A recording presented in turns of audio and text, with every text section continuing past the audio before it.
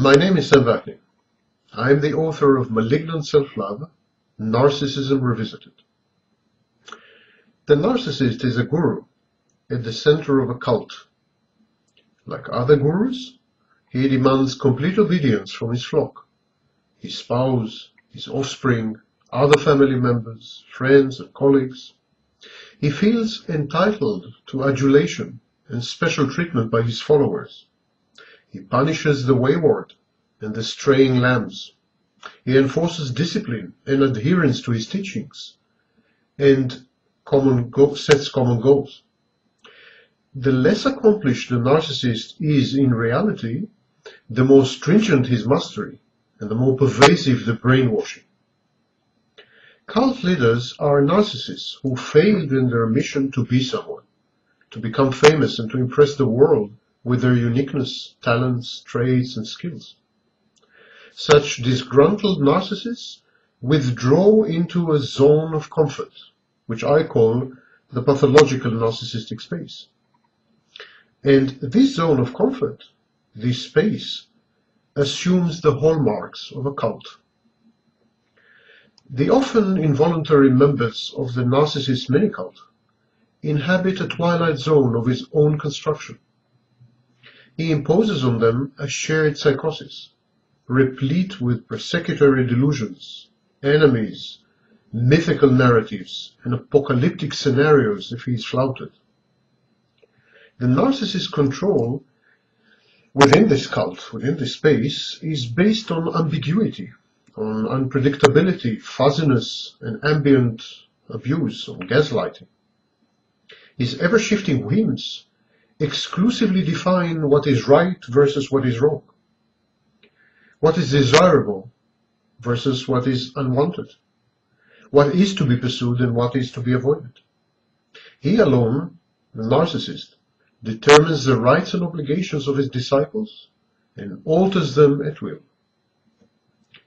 The narcissist is a micromanager. He exerts control over the minutest details and behaviors.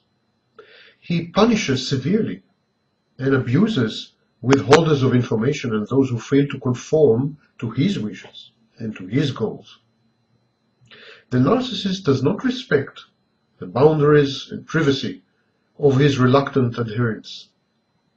He ignores their wishes.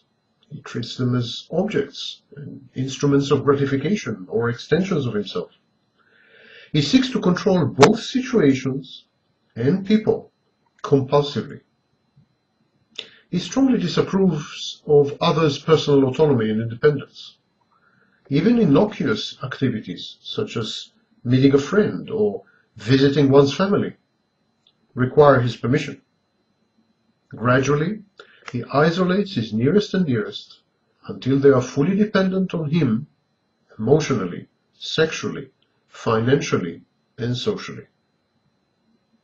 The narcissistic cult leader, and actually every narcissist, acts in a patronizing and condescending manner and criticizes often. He alternates between emphasizing the minutest faults, which is what I call devaluation, and exaggerating the talents, traits, and skills of the members of his cult, which is called idealization. He is wildly unrealistic in his expectations, and this legitimizes his subsequent abusive conduct when he is disappointed or frustrated. The narcissist claims to be infallible, superior, talented, skillful, all-powerful, omnipotent, and all-knowing, omniscient. He often lies and confabulates to support these unfounded claims. Within his cult, the narcissist expects awe, admiration, adulation, and constant attention, commensurate with his outlandish stories and assertions. He reinterprets reality to fit his fantasies and expects everyone around him to adopt this distorted view. The narcissist's thinking is dogmatic, rigid, and doctrinaire. He does not countenance free thought, pluralism, or free speech, and he doesn't brook criticism or disagreement. The narcissist demands, and often gets, complete trust and the relegation to his capable hands of all decision-making.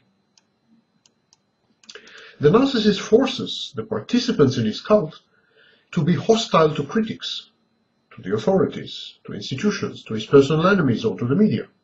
And if they try to uncover his actions and reveal the truth, these are cast as enemies.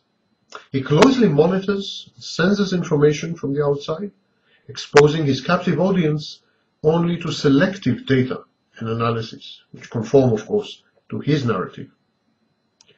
The narcissist cult is missionary and imperialistic. He is always on the lookout for new recruits. His spouse's friends, his daughter's girlfriends, his neighbors, new colleagues at work. He immediately attempts to convert them to his creed, to convince them how wonderful and admirable he is. In other words, the narcissist tries to render them sources of narcissistic supply.